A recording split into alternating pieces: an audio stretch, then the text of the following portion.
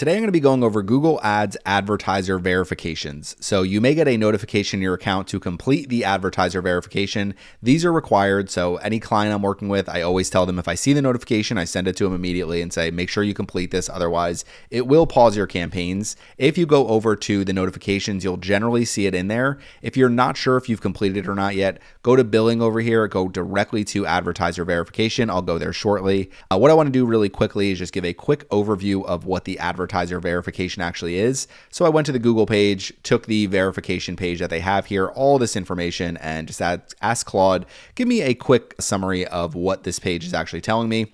Basically, you need to provide your basic business and identity information. Like they'll ask you for your personal license, business license, some different things like that, just making sure you are an active business. When they do give you the notification, generally you have 30 days to complete it. If you don't complete it within 30 days, a lot of times it will pause your campaigns, and you may have to do additional verification.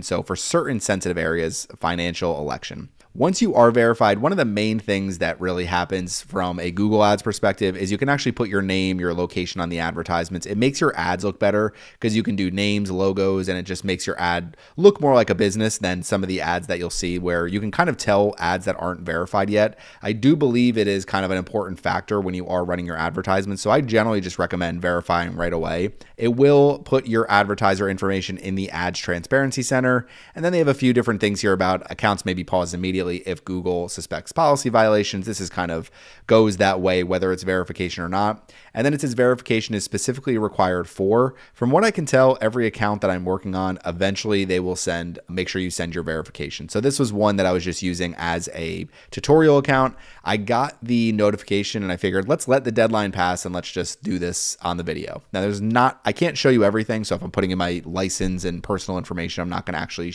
show that portion in the video. And I'll also show you a couple example accounts of some things that you may see within your account.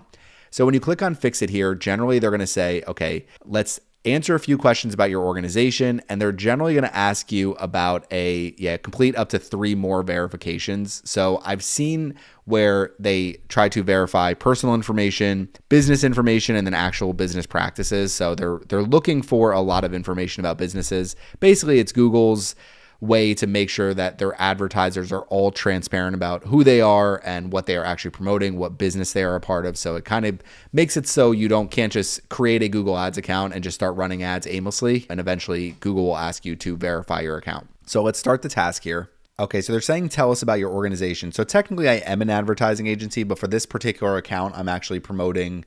It's for Surfside Inbound. I'm promoting different things. So this one's actually no. So it's going to be who pays for ads. Yes, we pay for Google Ads directly. You can see it's my account right here. This is my payments profile.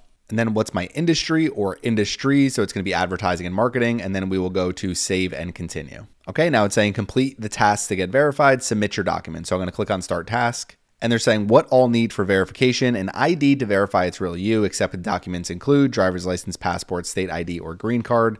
So we'll scroll down, we'll click on start verification. And now this is where you want to complete your identity and go through this process. So I'm not going to complete this whole process on the video right now, but just make sure as you're going through the advertiser verification process, as you get more notifications saying complete this advertiser verification, just make sure that you complete that. Now I'm going to show you a couple different examples on other accounts of what it looks like after you are completed with the advertiser verification. This video is brought to you by surfsidecourses.com. If you go to surfsideppc.com/course, you can see all of the courses I have for sale. You can get my Google Ads course for $34.99. I also have consulting available, so you can book me for 1 hour, 2 hours, or 3 hours of Google Ads consulting, coaching, whatever you need. So in case you're interested in any of my premium offerings, surfsideppc.com/course, and you'll be able to find all of them.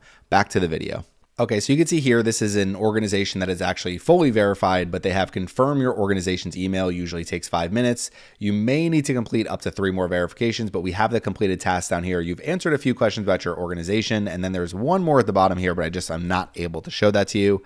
I will show you one more example of what you might see. Okay, I got to block a lot on this one because it is showing some personal information, but we have the ad disclosure name, ad disclosure location, and over here on the right, you'll see about this advertiser name, and there's a little bit of information about the actual advertiser. But what you're looking for here is advertiser verification. You're verified. Thanks for helping create a more transparent web. So once you complete everything, submit the documents that they ask you for, and just kind of go over what your business actually is, then you'll be able to serve ads without any issues whatsoever. And if you see the verification come up, just make sure you complete it. It's one of those things that if I have a client client who gets the notification, I tell them you have to go on, verify your account. So if it's not an account you own, generally it's much easier just to tell the client to do it and just check their email, complete the verification to make sure we can keep running ads. So okay, just to finalize my advertiser verification video, you can see I've completed all required tasks. They may ask me to complete more tasks in the future. If you're not sure if you've completed all of your advertiser verification tasks, you can always go to the billing advertiser verification and see.